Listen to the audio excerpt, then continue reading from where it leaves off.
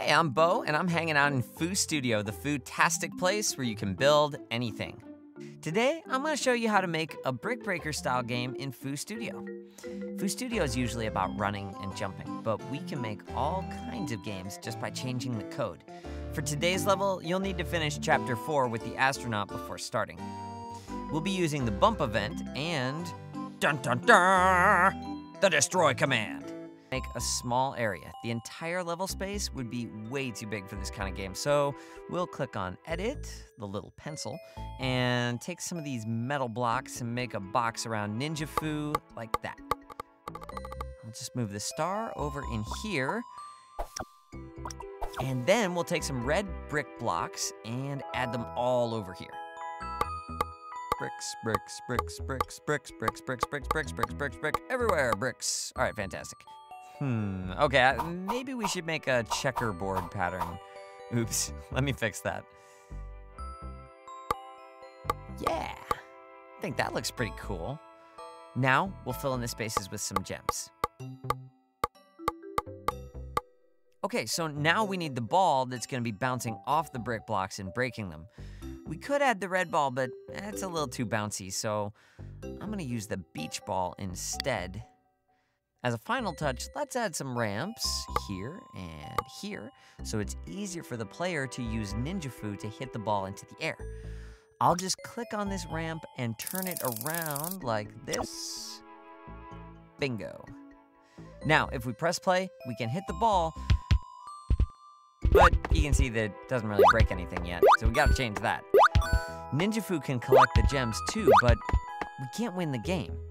We can change all of that by changing the code.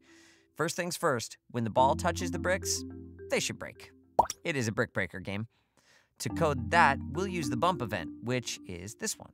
This means when something runs into the brick block, run some code. This question mark means if anything runs into the block, then run some code. But we only want it to break when the ball touches it.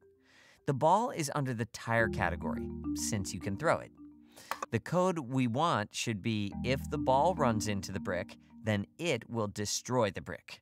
So we'll add the dun dun dun destroy command right here. All right, let's test it. If we hit the ball into the bricks, the ball destroys them. Nice. Oh, wait up. Check it out. Ninja is still collecting the gems, so we're gonna fix that right now. Click on a gem and scroll down to the bump event. This picture means the player. So this means when the player runs into a gem, collect it. If we switch this to the tire, it means when the ball runs into a gem, collect it. We hit play and yes. Now the ball collects the gems and the player, Ninja Foo, doesn't. Sorry, Ninja Foo, no gems for you. That's cool, but we still need to change the code on the star, right? So right now the player wins if they get Ninja Foo to touch the star, but we want the player to win if Ninja hits the ball into the star. Click the star and write the same code there. This star command here means win the game. Okay, let's test it. Now the ball destroys blocks, collects gems, destroys more blocks, and it collects more gems.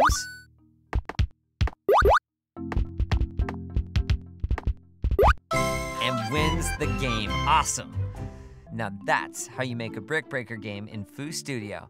If you want to play or remix this level, you can use this code in Foos Studio. And if you'd like to see more videos like this one, please like and subscribe. Have fun in Foos Studio. Dun, dun, dun. I know I will.